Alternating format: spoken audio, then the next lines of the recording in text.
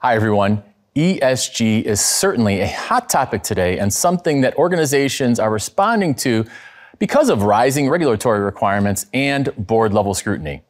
I'm here to talk about ESG reporting with leading experts from a standards board and ESG consultancy. First, I'd like to introduce Matthew Rusk, head of GRI in North America. GRI is an independent international organization that helps companies take responsibility for their environmental impacts through a common language and set of metrics. And of course, consultants play a really important role in helping companies navigate ESG-related commitments in a way that aligns with their business model and goals. Here to represent the consultant point of view is Mikkel Skogard from Verisk Maplecroft. Thank you both for being here today. Mikkel, let's start with you.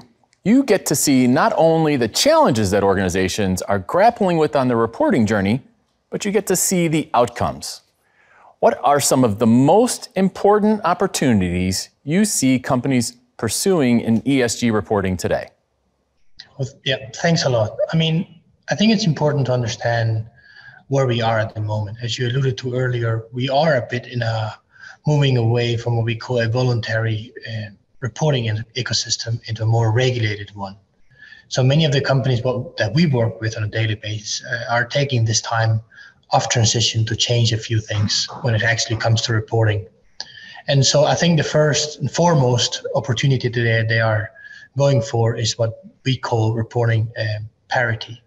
The whole idea that non-financial data should be subject to different sort of treatment than financial data is rather changing fast. And so many of the companies we work with are asking themselves, if non-financial matters are financially material, then why should non-financial data be treated any different than financial data? And it shouldn't really. So I think that comes with a great opportunity we see at that moment. And companies are taking this time to improve non-financial reporting so that it is subject to what we call the same conditions as financial reporting, both in terms of governance, process, approvals, controls, IT systems, seniority of staff, management attention, even number of staff. So we can see really allocating a lot more resources and attention to it compared to the past. And so it takes a while, but with that, there's a unique opportunity for them to get more internal engagement and a lot of awareness raisings amongst subject matter experts and data owners across the organization. I think the likely outcome will be an increasing integration of financial and non-financial data narrative to the point where they naturally blend. But I think that's the first opportunities companies we work with are actually pursuing, which is putting non-financial and financial reporting a bit of a parity in that sense. The second opportunity, which many of them are taking advantage of, or at least are pursuing, is the increasing focus on their value chain, not just from a reporting point of view, but also from an understanding point of view. And in both upstream as well as downstream value chain, and both positive as well as negative impacts, and how that translates to added value, but also to risk management and overall reporting. But ultimately, I think one of the major opportunities you're seeing as a whole for everyone, which is a huge opportunity in the ESG reporting space, and which is actually a very good one in my view, is that if you think about it historically, a lot of the ESG reporting practices have focused on we call listed companies.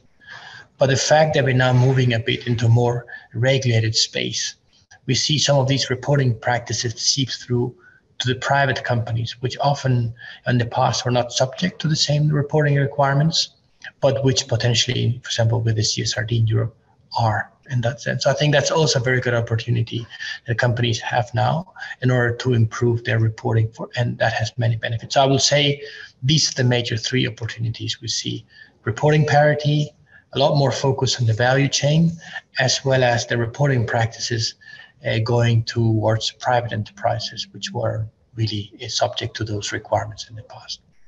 Yeah, I think that's a great insight.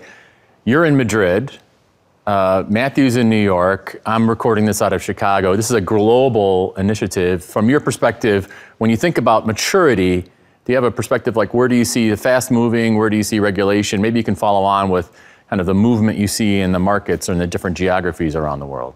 Yes, so I think what we're seeing is a bit like, there's many developments in place currently at the moment.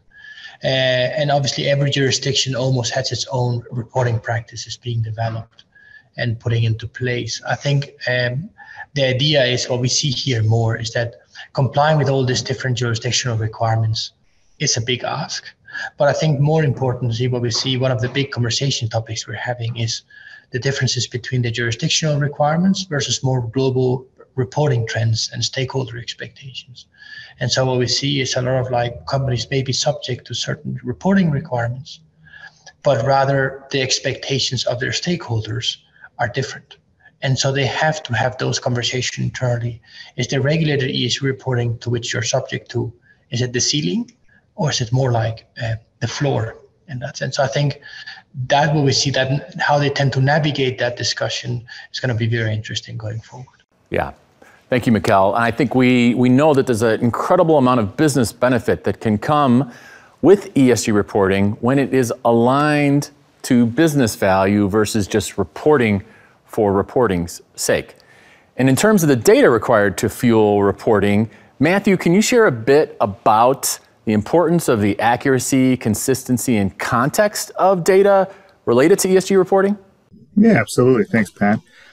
So GRI, we're a global independent standard setter that really helps bring about a global common language for impact reporting, impact on the environment, society, and the economy. A real key purpose of ours is to bring about that common language and consistency to data across these different jurisdictions to be decision useful, because reporting is a means to an end. There is a lot of business benefit when a organization goes through the process of stakeholder engagement and going through processes to collect more data and insights about the organization's impact out on the world. So that's a key and valuable process.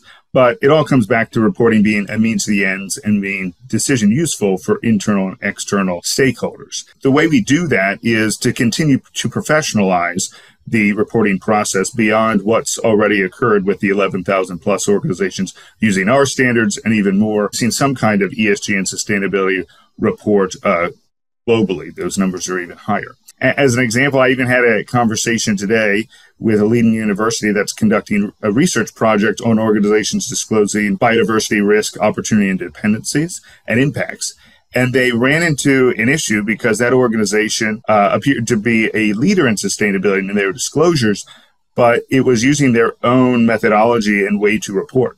So it actually wasn't comparable and decision useful. So that's really a key driver for why we exist and why we continue to collaborate across different jurisdictions. At CSRD, we're a co-constructor on the impact reporting pillar of that. What we do with the standards, try to aggregate principles and metrics and protocols that are determined to be thorough and rigorous.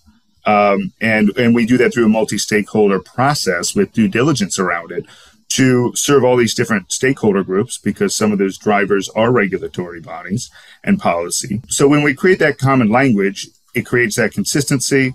It allows mechanisms and the internal controls and the assurance processes to make sure that data is credible. So we are in support of the growing mandates going around for more reporting to bring it up to an elevated level like financial reporting. And also the push for more assurance, which some of that legislation is putting forward, but also the elevated stakeholder expectations have already driven a good amount of assurance when it comes to that data. Support the endeavors to make sure it's credible and consistent data also by working with partners. Sometimes that's service providers, the corporates themselves, but also key partners that help create the software tools and systems that create those processes that allow that data to be tracked, have the appropriate data owners, and aggregate things to produce disclosures and reports that, once again, are valuable and decision useful for internal and external stakeholders.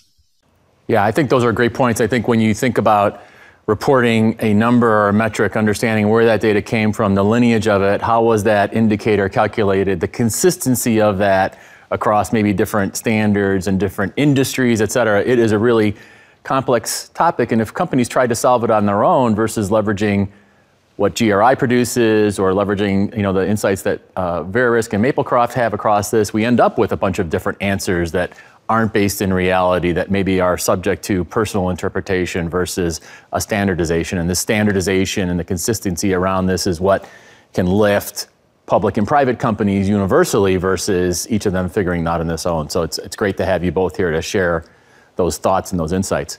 Mikkel, I want to go back to something you talked about, materiality, non-material insights and impacts in the organization. We have a lot of data practitioners on here, data management folks that may or may not be familiar with that concept related to reporting inside of their organizations. Can you expand on that a little bit for the audience? Yeah, sure. So I think materiality assessments are typically a tool that is being used to understand and therefore get to a conclusion. What are the typical non-financial issues that may be not just relevant, but potentially material for the company? And by material, we have other two ways of measuring it. It's either material to the bottom line, it has a potential financial impact, but it also has what we call an outward impact. You have an impact on society or on the environment. And so it's a process that you go through systematically to understand which of, I say, a basket of ESG or non-financial issues that you now think are the most material, i.e. one of the highest impact, both internal impact financially, but also external impact. And typically that is done through a process that has a methodology to it, which typically involves quantification of risks, but also a lot of qualitative elements. So it's a bit of a half art, half science to it. In that sense, there's no script.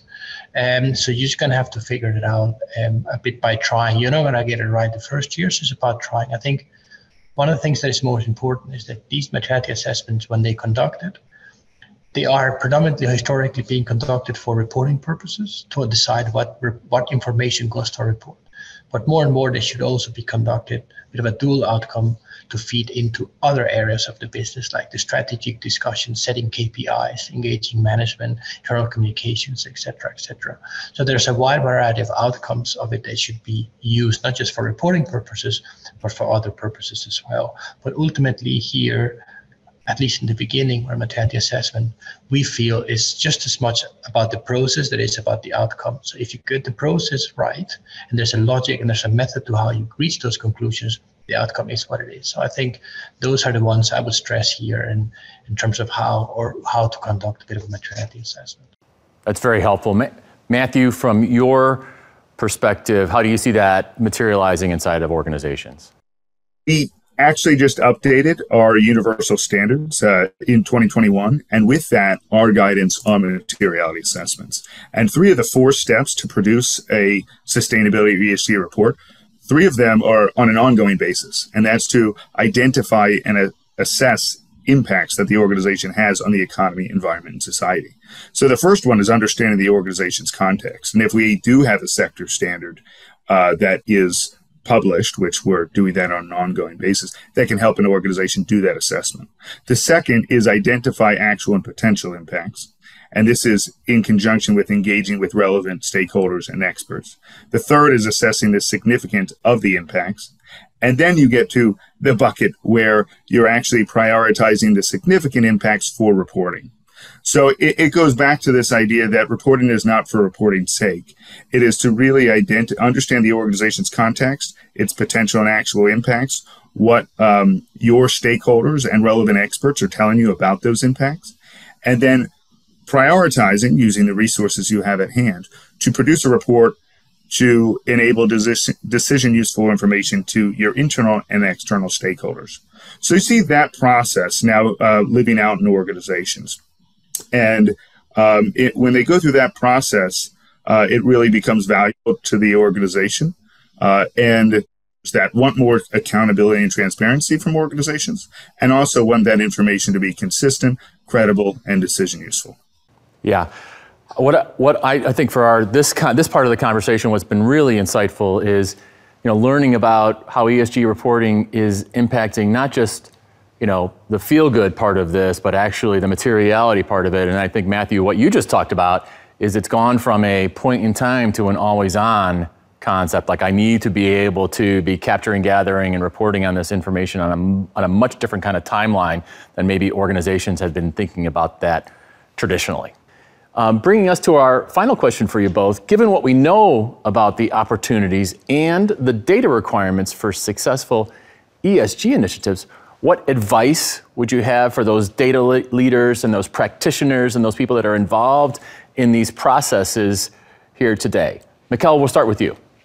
All right, well, thank you. I think a few things, actually. First of all, I'm going to go back to my earlier point that I made. I think my first advice would be try to treat non-financial data the same way you would financial data. Obviously, many different companies are at different stages of their ESG reporting adoption curve, and nobody expects you to go from zero to hero, but try to put the same governance system into place, automatize the data collection, bring in some seniority into the function of ESG reporting, etc. So I think that would be my first advice.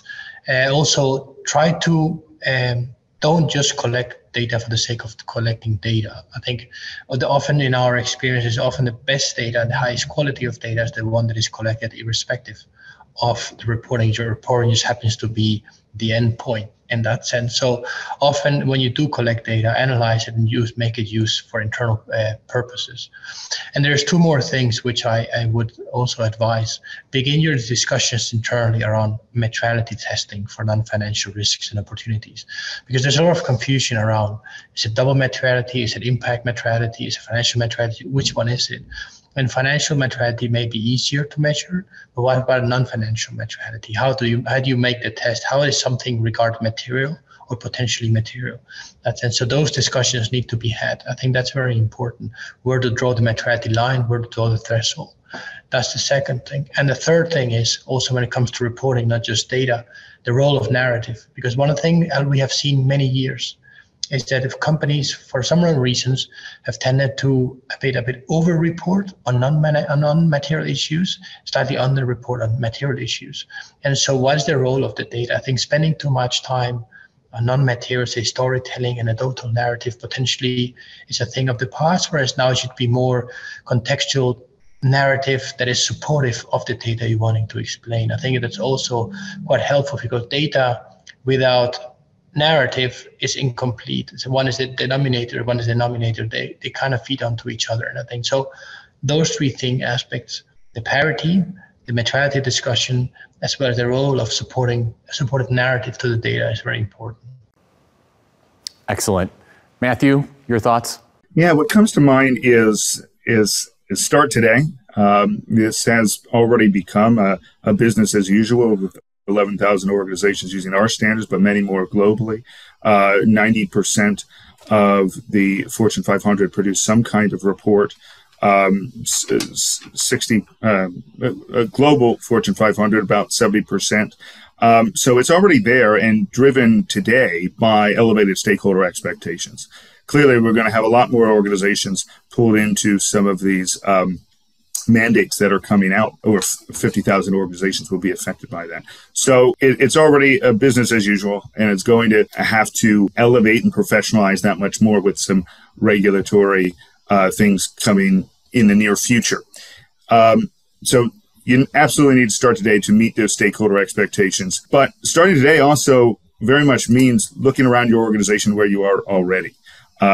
And though it's a journey of 1,000 steps, you're probably already taken a number of them, because particularly with disclosure and reporting or data tracking, so much of what I've seen directly on sustainability teams, but also working with reporters, this data sits with these different disciplines already in your organization, whether it's HR, tracking certain things, legal, environmental health and safety, certainly. So where it may feel like a Herculean task to start getting in line to where the stakeholder expectations are, it really is a process of sorting out what have you done a materiality assessment yet on your impacts? What data is already being tracked? What's already cited as your biggest impacts that your organization actually or potentially has on the environment, economy, and society?